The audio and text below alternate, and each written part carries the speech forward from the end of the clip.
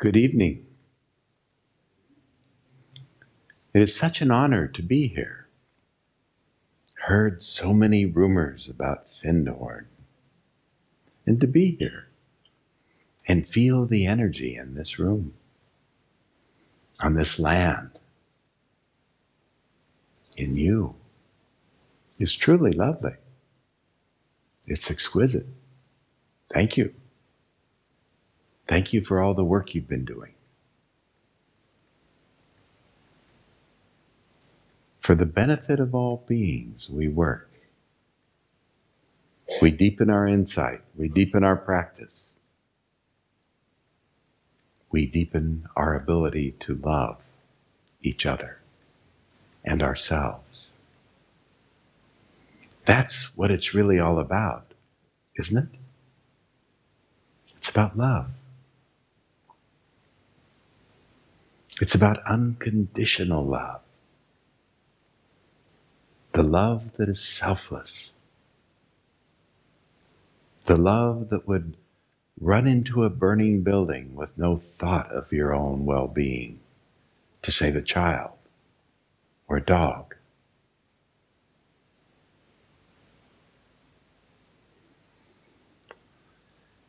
I don't know about you,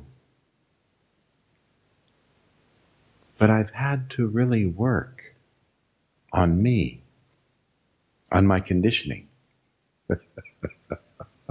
Any of you been conditioned?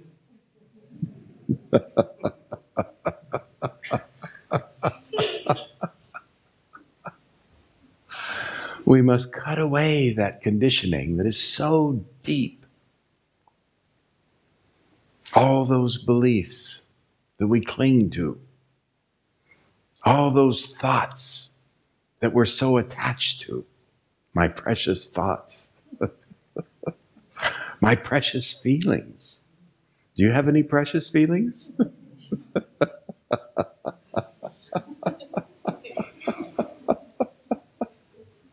When I'm like this, I can't love unconditionally. There's something in the way. Do you know what it is? It's me.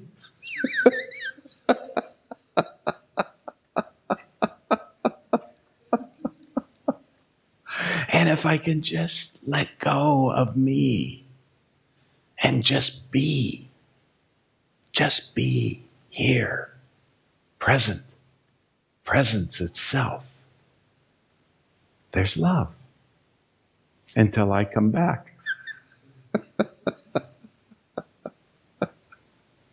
This is really so simple, isn't it? Every child understands this. Every child knows when they're receiving unconditional love and when they're not.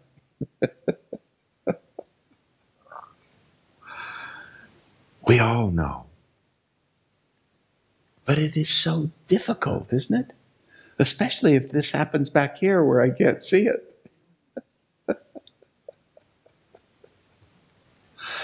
So, in this modern and postmodern age, all the religious traditions must be updated. There's a lot that's happened in the last 1,000 years, yes?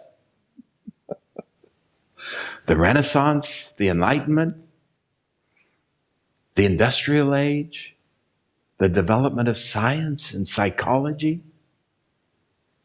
There's so much that has happened.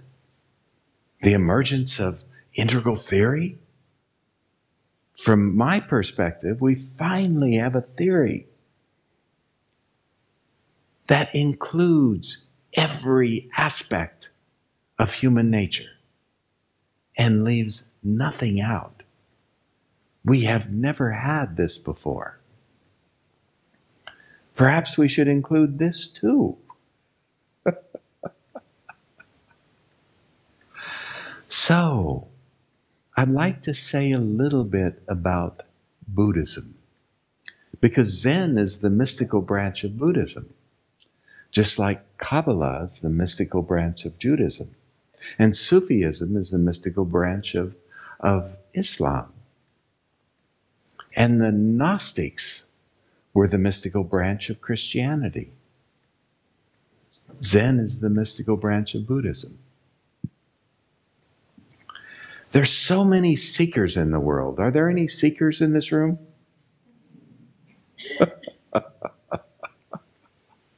Seekers are always seeking something. I spent 50 years seeking, endlessly seeking. I looked everywhere. But the mystics all know what it is to be a finder instead of a seeker. No matter what branch of mysticism they follow, they find something. They find the same thing. Do you know what they find? Silence. Nothing.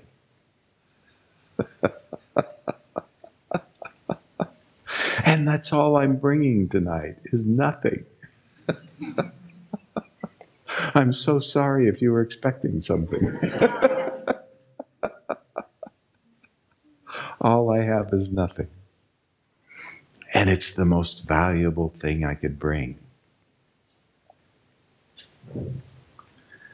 This silence is the only water that will quench our deepest thirst. And from here, we can truly listen. Listen. Listen. So a little bit about Buddhism. Buddhism 101.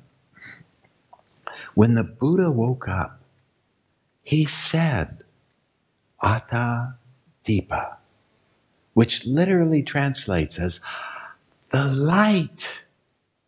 The light. We take a little liberty and we translate this as you are this light.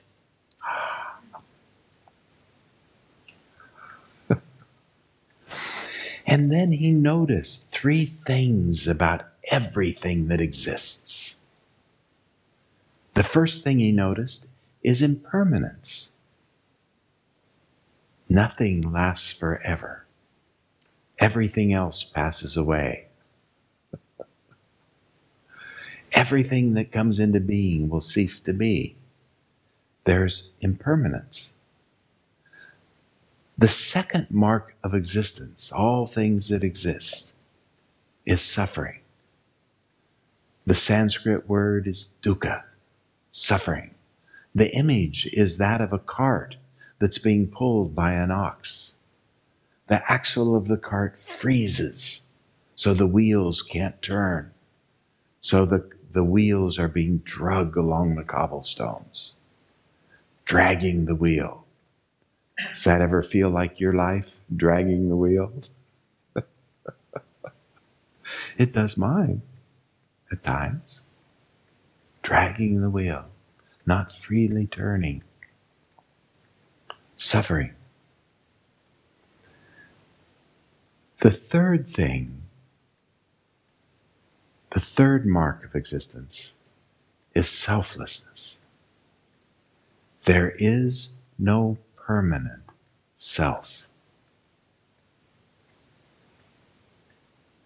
These 3 things became known as the 3 marks of existence. Out of the second mark of existence, the suffering, arose the 4 noble truths. The first noble truth is there's suffering in the world. Have you noticed that? There's suffering in the world. It's not so evident here, but go to a third world country, join the Peace Corps, and it becomes much more obvious. Suffering. The second noble truth is there's a cause to the suffering. And the third noble truth is if there's a cause to the suffering, there must be a way to end suffering. And the fourth noble truth is the way to end suffering is follow the Eightfold Path. The first step on the Eightfold Path is right view. Right view. You must have a right view. And a right view is one that does not block insight. Do you want to see a wrong view? So you know what a right view is? You ready? That's a wrong view. Can you feel it? Do you want to see a right view? Do you want to see it again?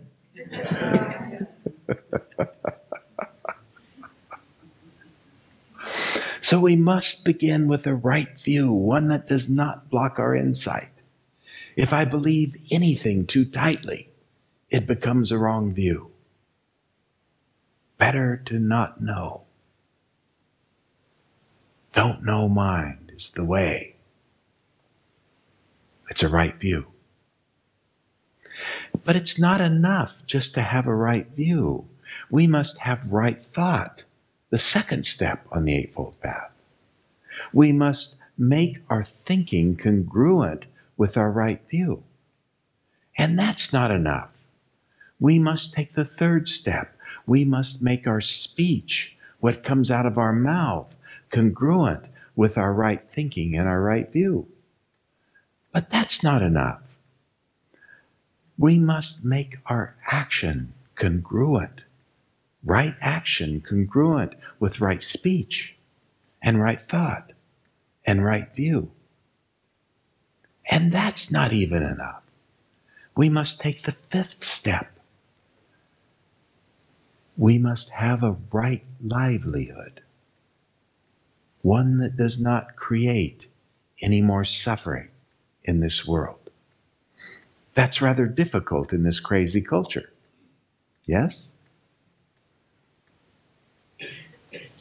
This is right livelihood. I just go around talking about nothing. It just doesn't pay very well. But the riches are wonderful. I finally found what I'm born to do. I'm never going to retire. And I haven't starved to death yet. But that's not even enough. Right livelihood, right action, right speech, right thought, right view. Now we're finally ready to start meditating. Right meditation, right concentration. This is mindfulness training. It's shamatha. It's preparing the garden to plant. It's getting the mind ready to meditate. One way is to focus on the breath. The breath is always here. I can't breathe yesterday. I can't breathe tomorrow. I can only breathe now. So this anchors awareness in the present moment. Now. Be here now, as Ram Dass said.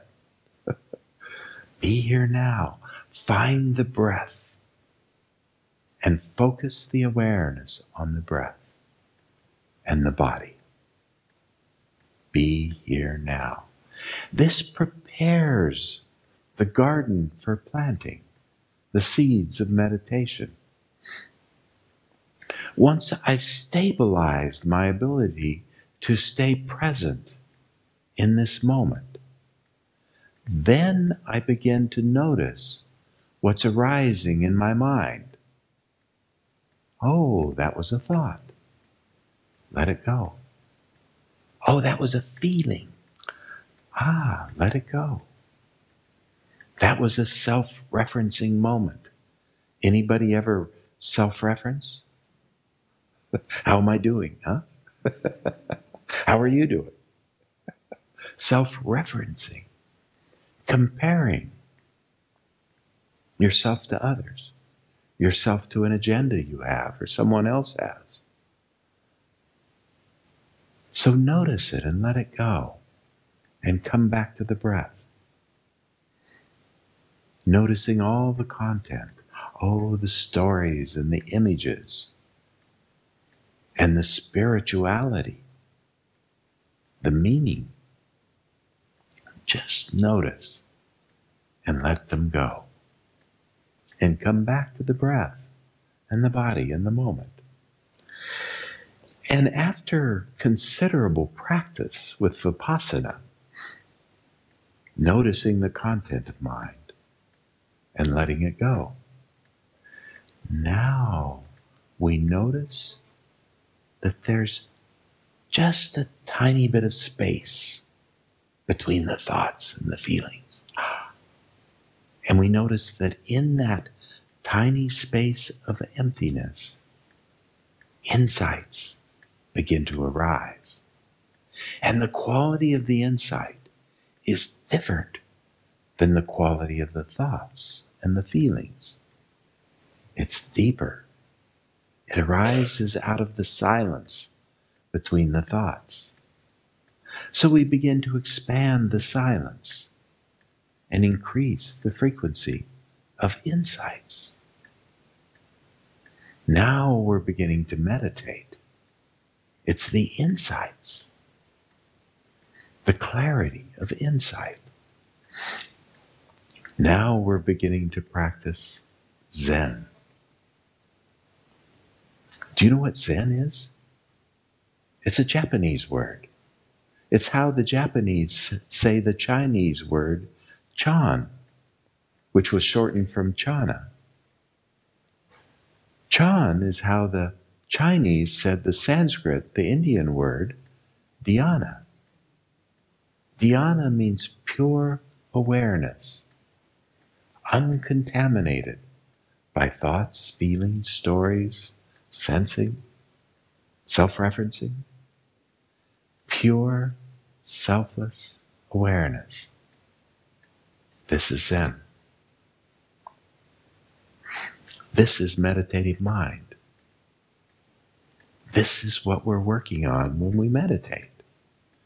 And there are two forms of meditation that have come to the West from Japan. The first form is Soto Zen. It was the Zen of the farmers in feudal Japan. Farmers are very patient. You know, they tend the crops. They wait for them to grow. They love them. The other school of Zen is Samurai Zen. It was the Zen of the feudal lords. They're not so patient. Guess which one I am?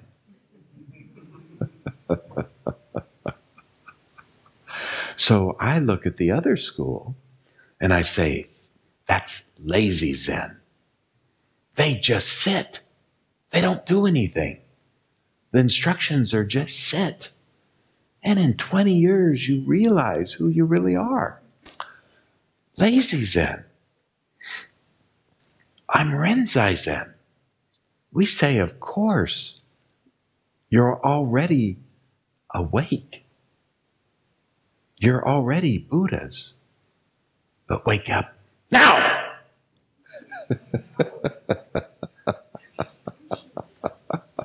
They call us impatient Zen. It only takes about 20 years, traditionally. So,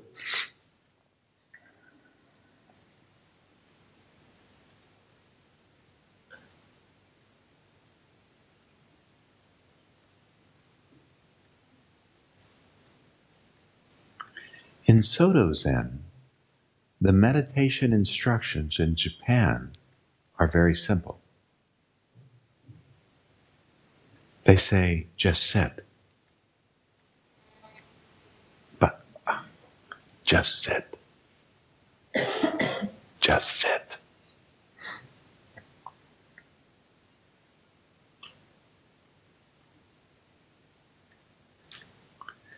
In Renzai Zen, we use koans to meditate on. We use koans. There's 1,700 koans. This is a path of sudden awakening.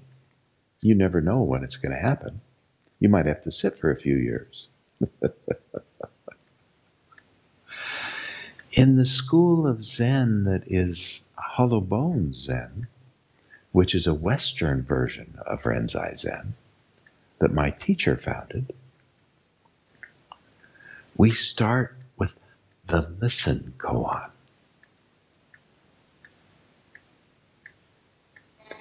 Is it possible to just purely listen? So this becomes our meditation. We find the breath, and we silently, with the in-breath, repeat the word listen. And then we listen as deeply as we can.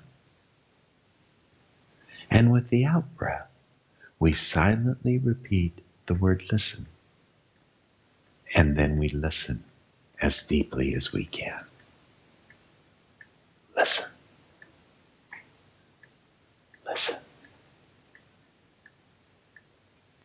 Listen.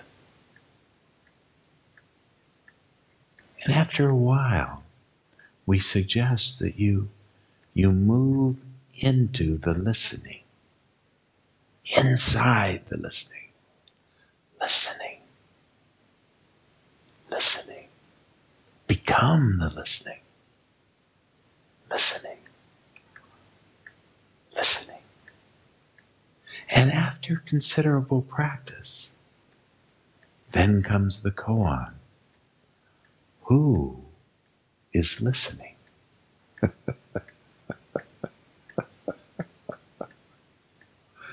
Who is listening? We're looking for that insight, suddenly to see who is listening.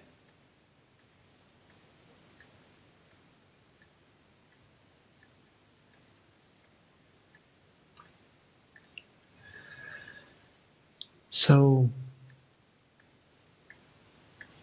1,700 koans in the Chinese, Japanese koan training. Most of them don't make any sense to a Westerner. They're from a culture that is so foreign. A typical koan is, what is the sound of one hand? Someone added the one hand clapping. What is the sound of one hand? What is your true face before your parents were born?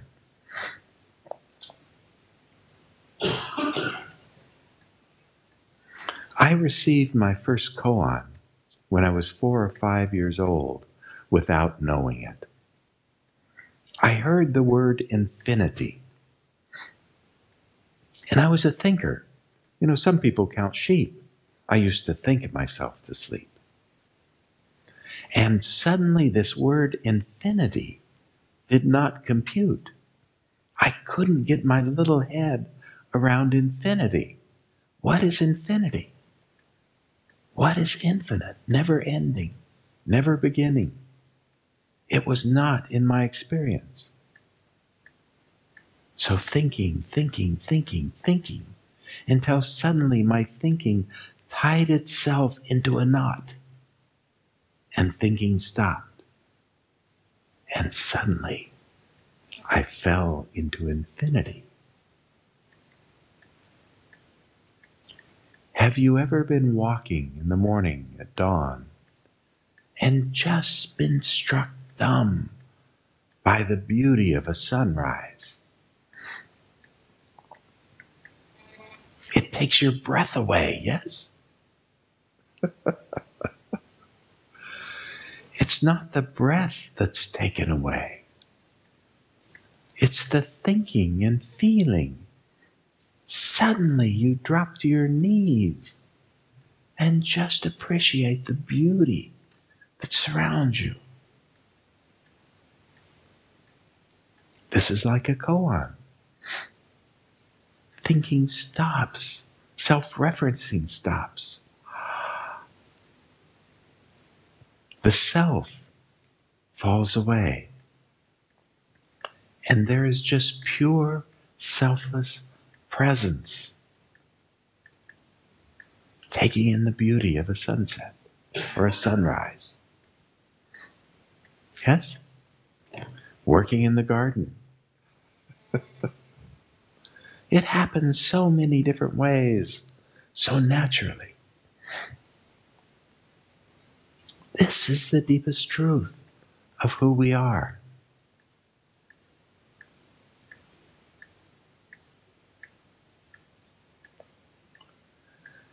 So, my teacher, his teacher was Japanese. They had a problem that they kept bumping into. Edo Shimano was raised in Japan. He was of the view that there was no Zen outside of Japanese culture. And I suspect that was true for him. My teacher, Jimpo Kondo Dennis Kelly, was not Japanese, he was American. And every time Edo would say there is no Zen outside of Japanese culture, Jumpo would go, "Oh, don't say that. I'm not Japanese. There must be." So they had this one thing that they could not agree on. And eventually Jumpo left. And he left to establish a form of Zen outside of Japanese culture. He had a lot of work to do. Edo had already translated the sutra book, the sutras that we use in our chanting, into broken English from Japanese.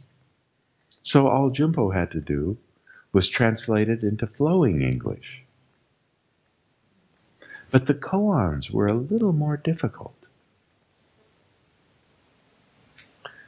What he did with the koans, he and Edo had taken those 1,700 koans and reduced them to 108, which is a significant number in Buddhism. 108 koans that would make more sense to Westerners. And Jumpo decided to reduce that to 16 koans. The first one is it possible to just listen?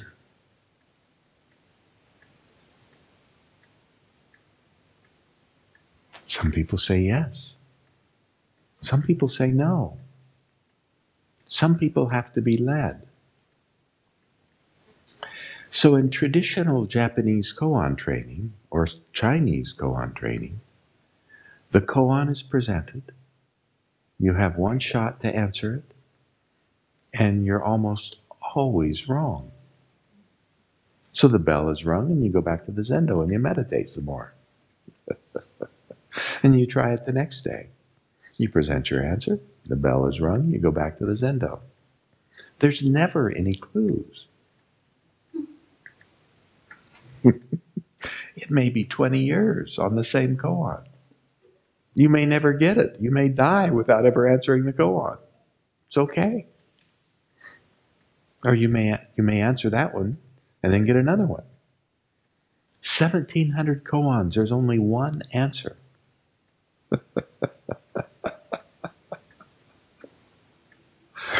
But you must speak from this presence to answer the koan.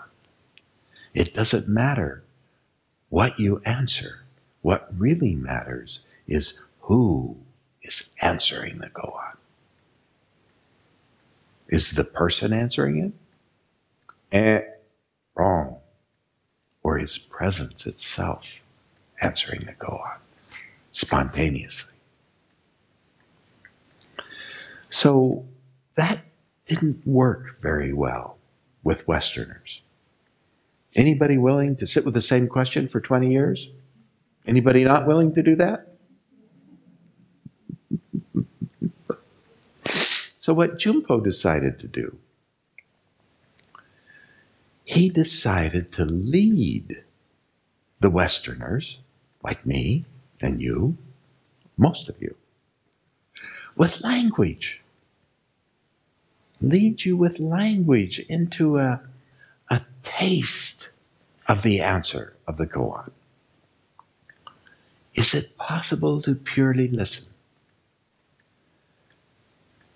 So can you listen without an opinion? Can you listen with an opinion? Is that pure listening? Can you think and listen at the same time? I can't. But I used to think I could. I used to think I could multitask. Now I know that I can only truly do one thing at a time, which has been supported by neuroscience.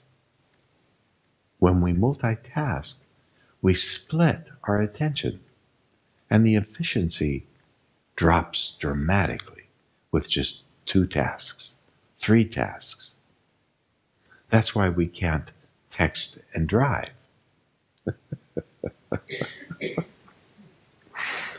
So Ken Wilber says something that's very relevant here. He said, states of mind are mutually exclusive. It is not possible to be drunk and sober at the same time. And if you think it is, the police might disagree with you if you get stopped. So I would say it's not possible to be drunk with thoughts or feelings and sober with pure listening at the same time. Is it? Yeah. So is it possible to just purely listen?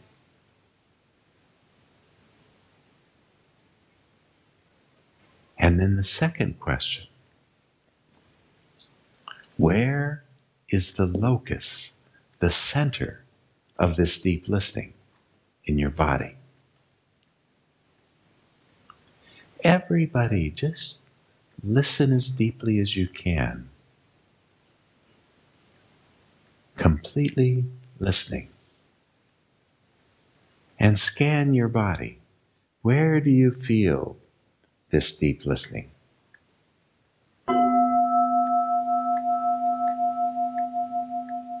Put your hand on the center, the locus of the deep listening in your body.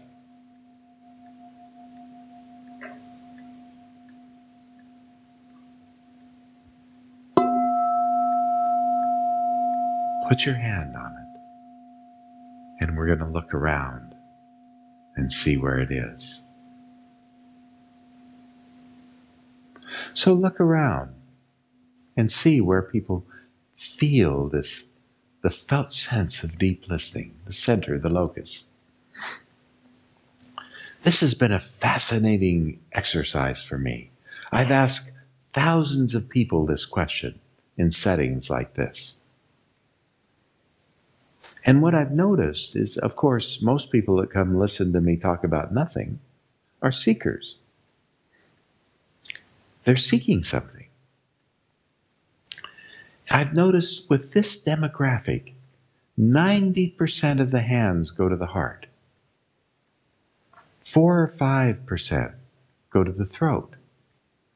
And 4 or 5% go to the hara, the gut. 1 out of 100 goes here, and there are all sorts of different combinations with that other 1%. I noticed a few right here. Yeah. It's interesting. 90% say there's a heartfelt quality to listening. And that seems to be about what's happening here. Isn't that interesting? I'm an old judo guy, so for me it's hara. Everything's in the hara. The bindu point, the center. If you don't have your awareness in the hara, you end up flying through the air.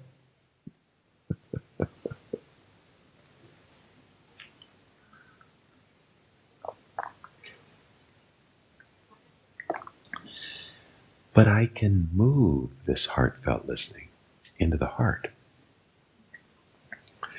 Can you, if you felt it somewhere else, can you move it into the heart? When I do that, it has a heartfelt quality to it.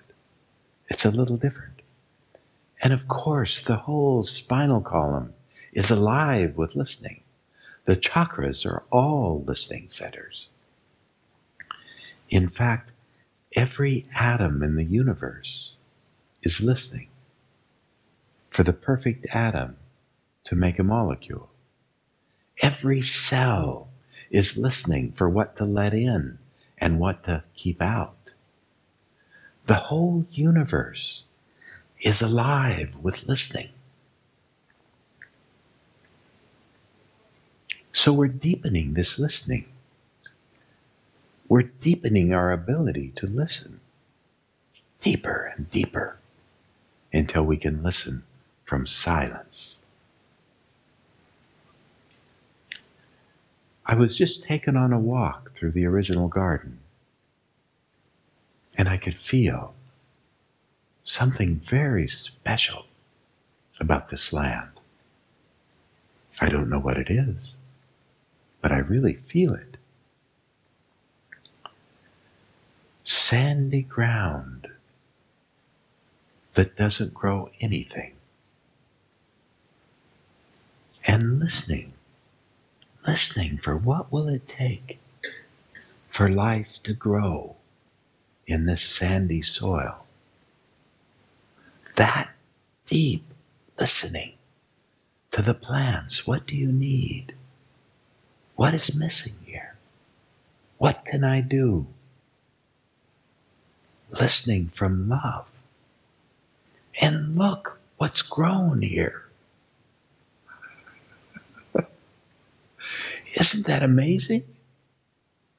It is to me, walking through this ground.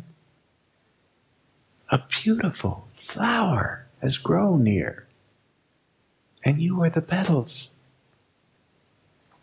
Wow. This is truly the power of listening. Yes? Yes. Surely this must be one of the principles of this community. Deep, deep listening. And I suspect you might have trouble listening to each other occasionally. Is that not true?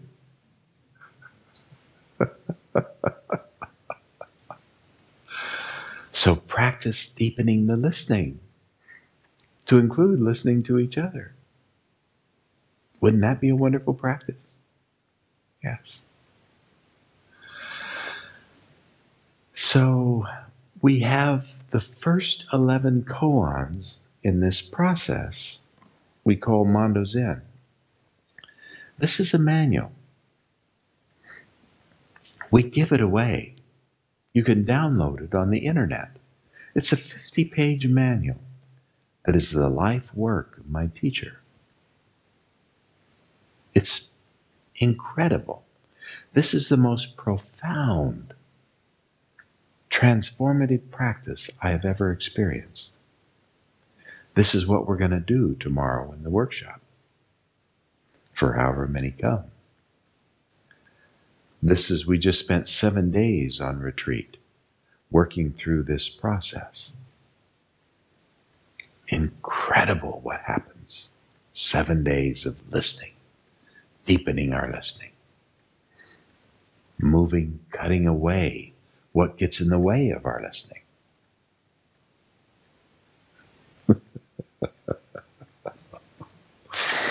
The first 11 koans in this book are systematically cutting away everything that is not the deepest truth of who we are. Is it possible to just listen? Where is the center of this deep listening in the body? And from this deep listening, this heartfelt listening, who are you? The third koan. So stop for a moment and answer that in your mind. Who are you, really? And if you were sitting in front of me, looking in my eyes, you'd be on the hot seat. with no place to hide. And you'd have to give me an answer. Most people will tell me what they think. And then I simply say, I've asked you who you are at your deepest level. And you tell me what you think. I hold up the mirror so they can see. Oh, you're telling me what you think. Can you go deeper than thought? And then often they tell me what they feel. And I hold up the mirror again. So first you tell me what you think, and now you tell me what you feel. Can you go deeper than thought and feeling? And then they often tell me what they sense. Some will get really clever as I'm ringing the bell. And they'll say, I'm the sound of the bell. And then I'll say something like, very clever. Can you go deeper than your cleverness? So everything they present, I cut away. Not that, not that, not that, not that. Who are you, really? And finally, when they're exhausted, they've exhausted all their clever ideas, they'll tell me the truth. They'll say, I don't know.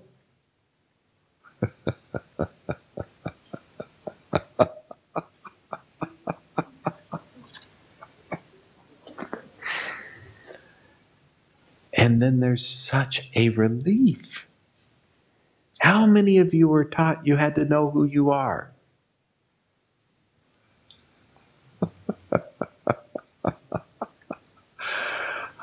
You mean I don't have to know who I am? What a relief. And then we shift to a slightly deeper truth. We move from the I don't know. We drop the I, and we move into don't know mind. Don't know. Beginner's mind.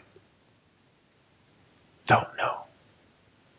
What does it take to grow a garden in this sandy soil? Don't know. Listen. Listen, what does it take? Listen. Don't know. Listen.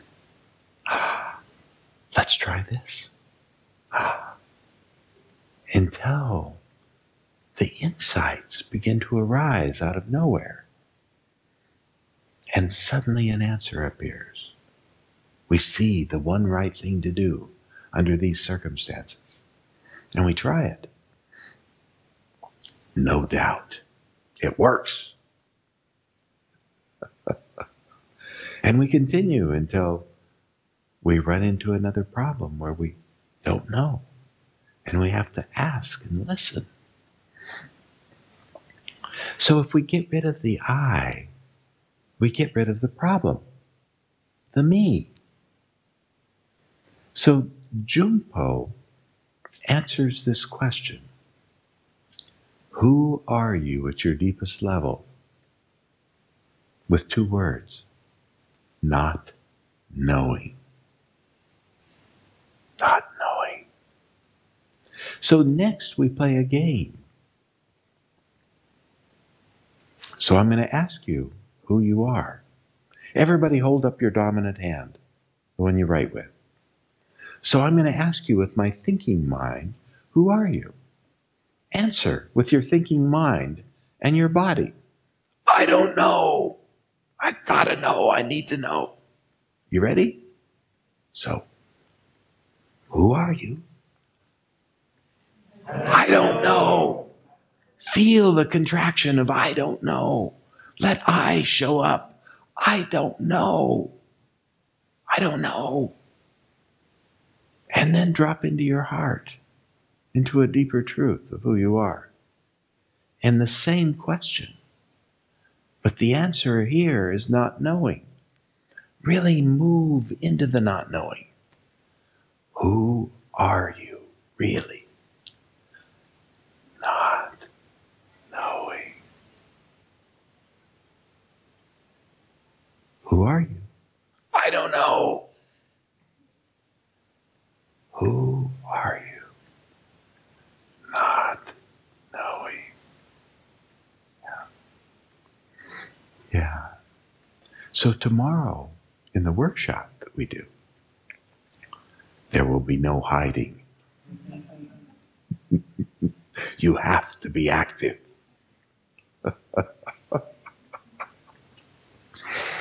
It is such a relief, this not knowing. This is what ego is. It's a contraction. It's one contraction after another. This is not knowing. Listening to this instead of this, and your problems will disappear.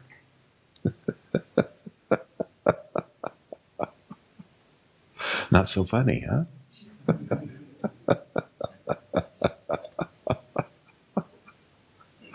It's so simple. It's just difficult. It's difficult to give up this, to see it, and release it. So there are 3 poisons in Buddhism, often known as greed, anger, and ignorance. But it's so easy to say, I'm not angry. I'm not ignorant. I'm not greedy. But it's really much more human than that. It's really ignorance of the deepest truth of who we are. The not knowing beyond thoughts, feelings, and sensing. Ignorance of this. Believing we're this, rather than realizing who we really are.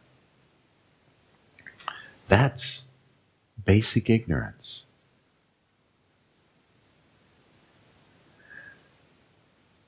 The second poison is attachment. Attachment. And the third poison is aversion, pushing away. Clinging and pushing away. Liking and disliking. They are so human, so fundamentally human. We learn to like and dislike very young. But then we get a little too attached to what we like and a little too pushing away of what we don't like. And that creates suffering. It is so simple to let go of our attachments, what we cling to, and to accept what we push away, to just be present with no opinions, no likes, no dislikes, no attachments. You can have likes and dislikes. It's when we attach to them and cling to them that the problem starts. Or when we start pushing them away so hard, we start fighting with each other. That's when the suffering starts.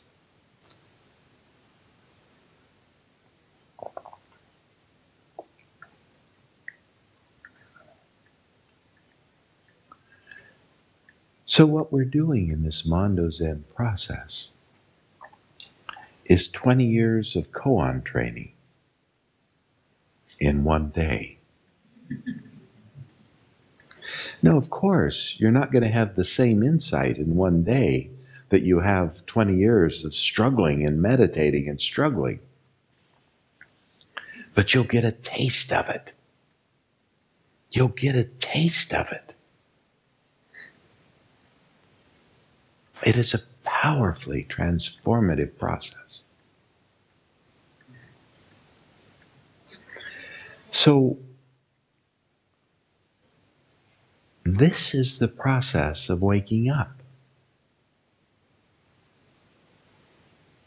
letting go of our attachments to things. Trungpa Rinpoche, a Tibetan master who founded Naropa University in Colorado where I live, he would draw a picture of a bird, an outline of a bird on a whiteboard behind him. And then he would ask students, "What do you see?" And the hands would go up. "I see a bird." Interesting. And then he'd say, "What else do you see?"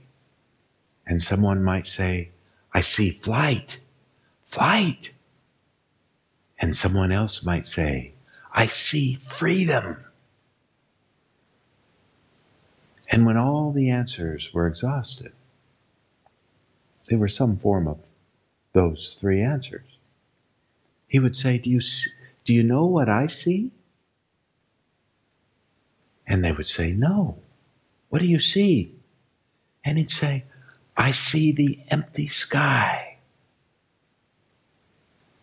The vast, empty sky. Nothing but empty sky." So the gross physical stuff, the physical body of the Buddha, the name of this in Buddhism is the Nirmanakaya, the gross physical body of the Buddha. That's like the form of the bird. And then the Sambhogakaya is the subtle, energetic body of the Buddha. Yum, subtle energy, meaning, feelings. Yum. The empty sky is the Dharmakaya. The subtle body of the Buddha is the Sambhogakaya, the bliss body of the Buddha. The Dharmakaya, the empty sky, is the truth body of the Buddha in Mahayana Buddhism. So that's what he was bringing forth. He was bringing forth states of mind, attachments. When we outgrow our attachments to gross physical form, we move on to the bliss body, to subtle forms. And then we get attached to those. And we push away the gross physical things. And then that too runs its course.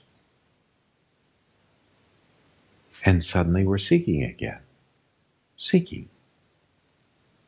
And that's when we start to move into the empty sky, into the silence, into the Dharmakaya. And here we get attached to emptiness. We call it Zen disease, or the stink of Zen. Somebody that's grasping emptiness so desperately. All of those graspings, physical things, subtle energetic things, or nothing. Every time we cling too tightly or we push away too hard, we're causing ourselves and everyone around us to suffer. To suffer. And we don't see it until our insight is deep enough. So when we let go of the attachment to emptiness, there's a poem that I just love that describes this so beautifully. You know, these things the closest you can get is poetry. It's written by a 16th century German Christian poet by the name of Angelus Silesius.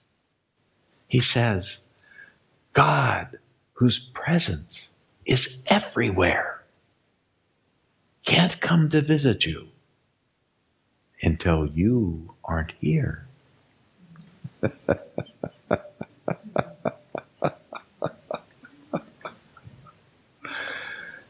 So in this Mondo Zen process, we're using an old Hindu trick called nete, nete, nete. Not that. Who are you? I'm not that. I'm not that. I'm not that. Until finally you run out of answers and you admit the truth that you don't know. How could you? How could you know this great mystery of who we are?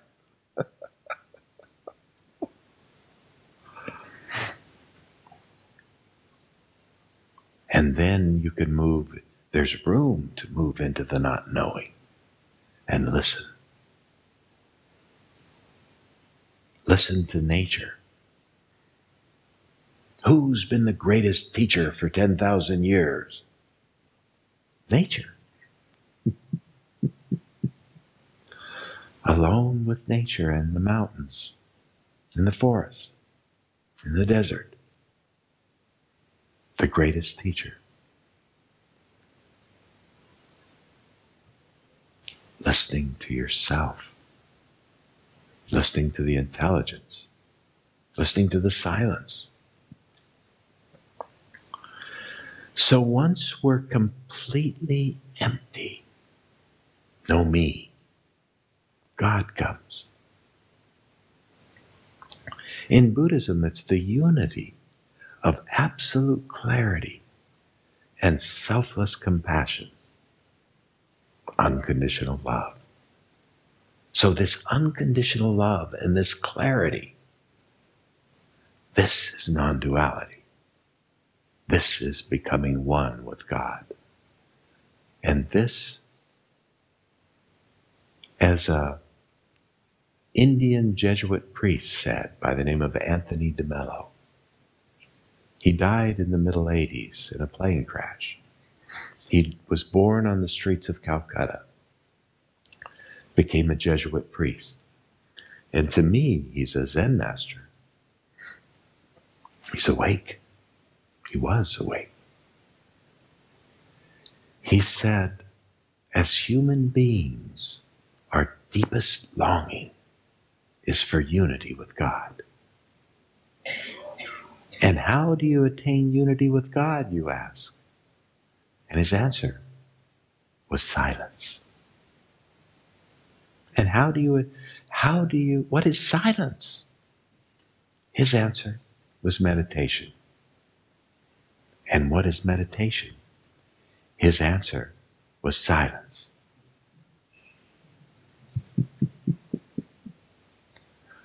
Silence. So I always ask when I'm working with people, I ask, what is sacred to you? And then I listen. I just listen. And people tell me. They tell me what they're attached to, what they're clinging to, and what they're pushing away. They tell me what's poisoning their life. And then I know how to help them. I know what medicine they need. If what is sacred to them is success or what kind of car they drive, oh my. I say, go try to meditate. Come back later after you've suffered some more.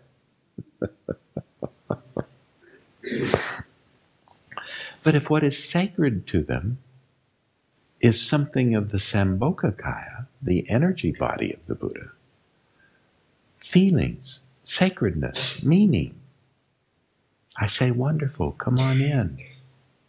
Come on in. Try silence. See how that tastes. See if it doesn't enrich what's sacred to you. Because it will. It will deepen what's sacred. It will deepen the sacredness until you can let it go. And then you'll start clinging to the silence.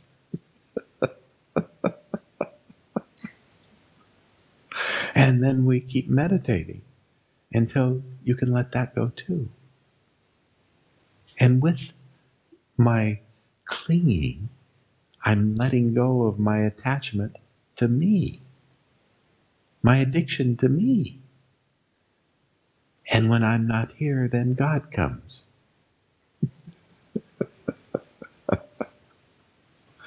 So that's how I help people. I listen to them. And then I work with them to let go of their attachments and let go of their allergies until they can live here.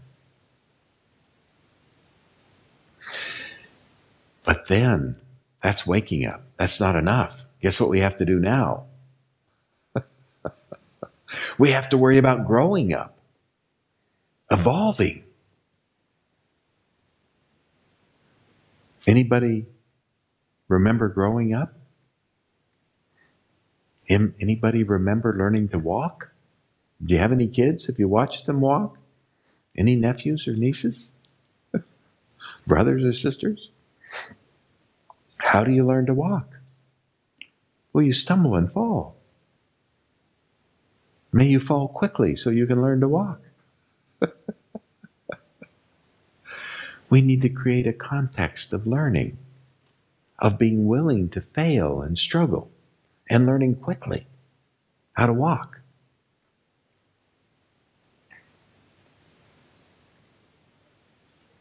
Safety is a really big thing for a lot of people. Safety. And of course, safety is important. A foundational safety is important. But sometimes we get a little too attached to safety. I love what Stephen Levine said. He was a Buddhist teacher, did a lot of work with death and dying, a lot of work in prisons. He worked on death row when the men and women knew exactly when they were going to die. He said he often found them fantasizing. It was close to the time to walk, that last walk. And they would find themselves fantasizing about how they were going to come back and tell their cellmates what it was like to die. It was just inconceivable, this death. So he'd said something that really resonated with me. He said, safety is the most unsafe spiritual path you can take.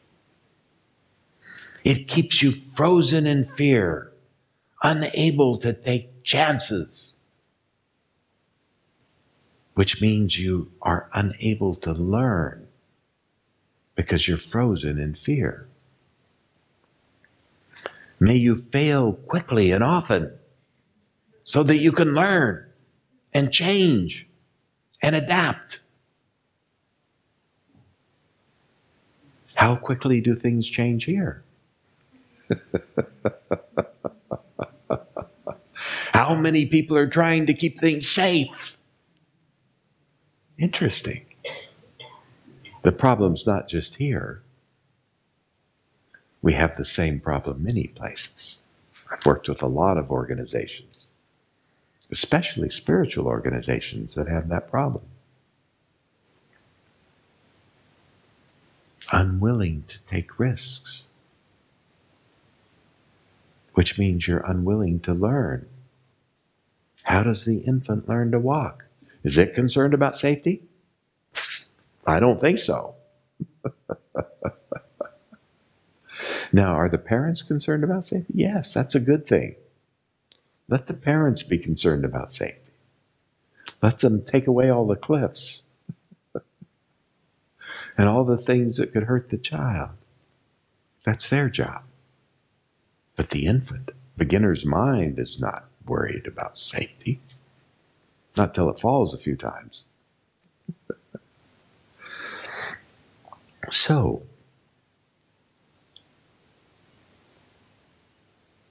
after we've gone through all 11 koans,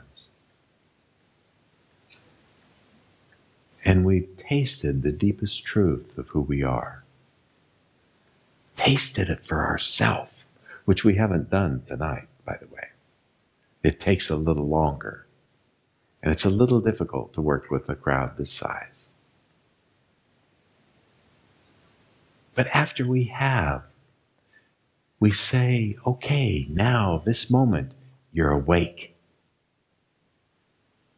So what? What are you going to do with it? That's the important question. How are you going to bring it back in your life? How are you going to integrate it in your life and share this clarity and compassion with those that you love? And surely you see now that you love everybody, don't you? So that's the last 5 koans. That's where we learn a really important lesson that will transform our lives and the lives of everyone around us. I hear there's a lot of stress in this environment. Is that true? Does it feel like this? Yes? Anybody live here?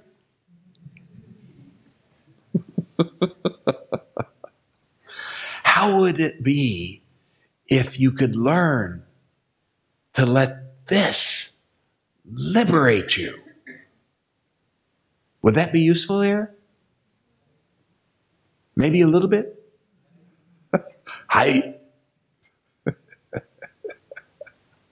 Your angst is your liberation. Your angst is your liberation. How could that be? This is what Mondo Zen does. You know, being awake, so what? Bring it into your life where the rubber meets the road, where the street meets the sky, where you go like this. Does anybody have anything that triggers you and makes you angry or shames you or makes you disconnect? Freeze? Anybody got any of those? Does that ever happen here in this community? Never happens here. Well, it certainly happens in my community. But we have some medicine for it.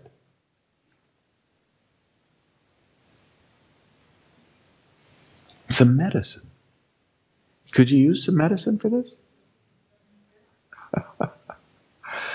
So,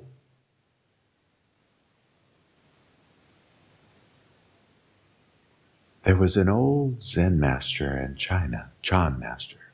His name was Zwigen. And he was the abbot of 1,000 monk monastery. The food was really good there. 1,000 monks were meditating in the meditation hall. It was deathly still, silent. And he's sitting on the high seat like this, right? The abbot sits on the high seat. And all of a sudden, he would say, "Master!"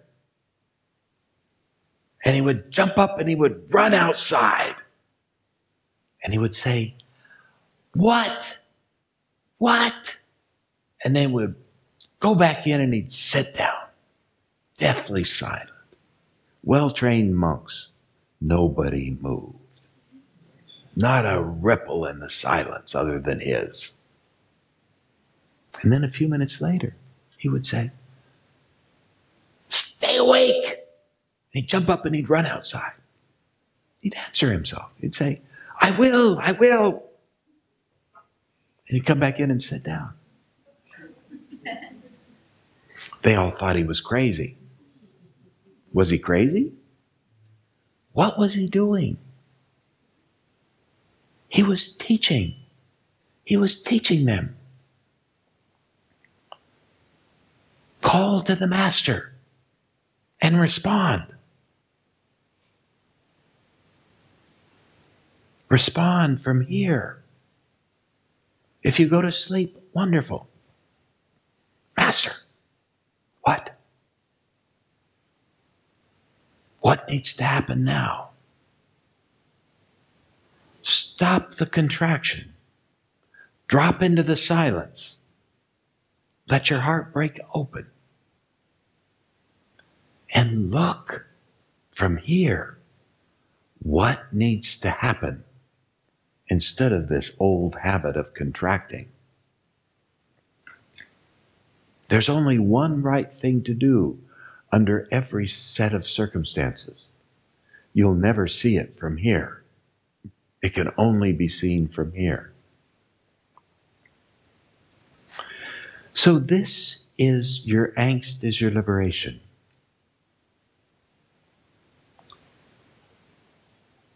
"37 years I've been married. First 25 were hell. It's a little tough. The last years have been heaven." And the difference is, when my wife noticed that I've done this, she says, "Doshin."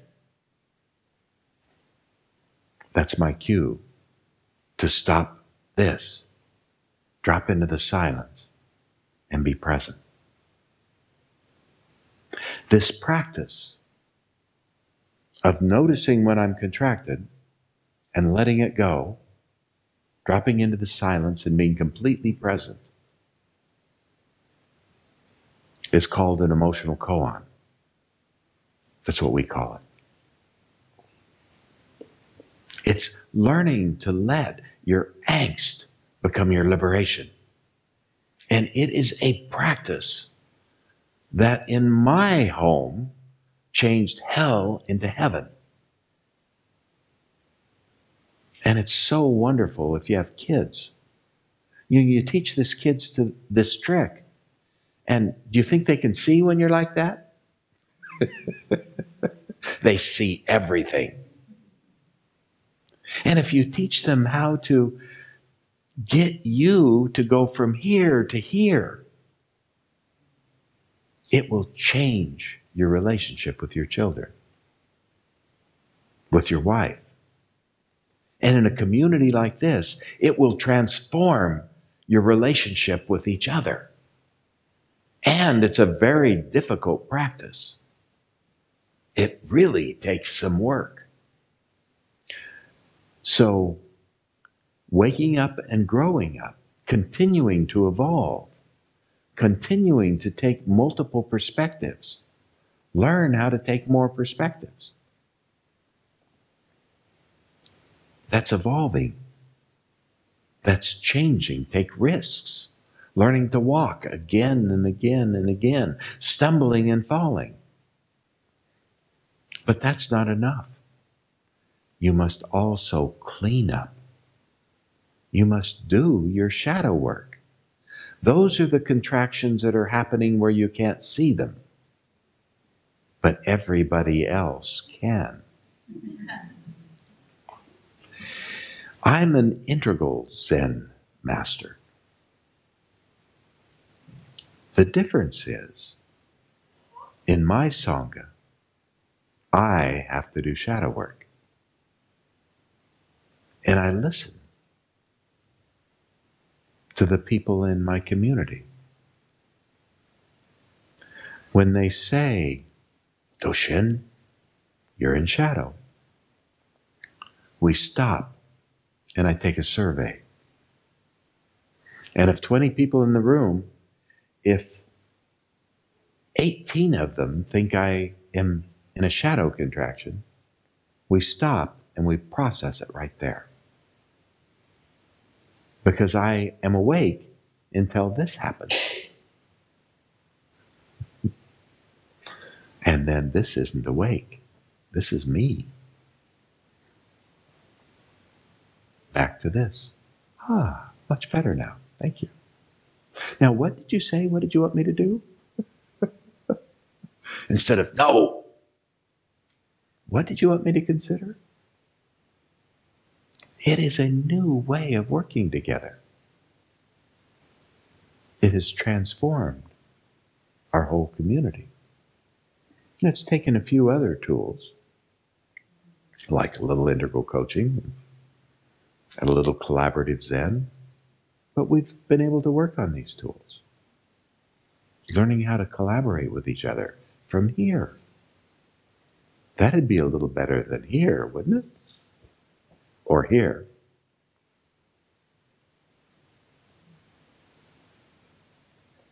Yeah. So it's not enough just to wake up. You must evolve, continue to evolve, and you must clean up. You must do some deep shadow work and look at the things that you've cast out of the boundary of self, or you think you have. Nothing is lost. As Nietzsche said, be very careful casting out your demons, lest you cast out the most valuable parts of yourself. The things that were so despicable when you were a child or older, that you cast them out, said, I'm not like that. You are still like that. And you need to integrate it back into your personality. And I'll bet you'll find that what you've cast out is the very thing you need to be whole. And if you can do shadow work,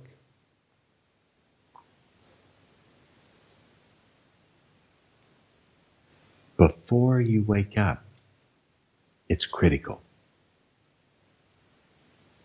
from my perspective. Because after the house of cards falls, all your personas, all the masks you wear, it's very difficult to find the shadows, the parts you've disowned, because the way you find them is going through the window of the persona to find the shadow. So you need to find your shadows before you wake up. And then there's more work to do. There's all the trauma of growing up when you were very young and your parents were trying to civilize you so you could survive in this crazy world. And they said, don't do that. What? Oh, again and again, developmental trauma. That has to be cleaned up.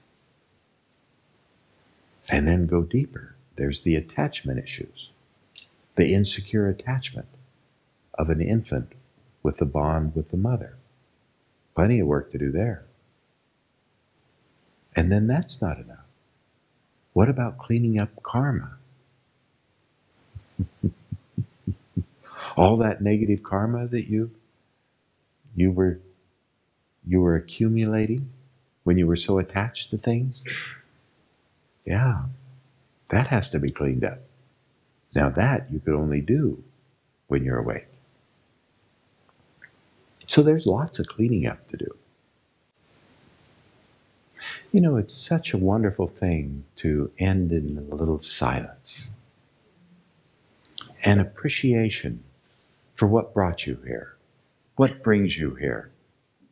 What keeps you tied to this land and this work you're doing here? And really appreciating the work that's being done for the benefit of all beings right here in this community. I bow at your feet.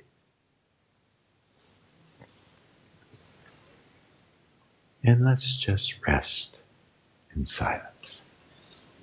Or as Father Keating says, in the grace of God.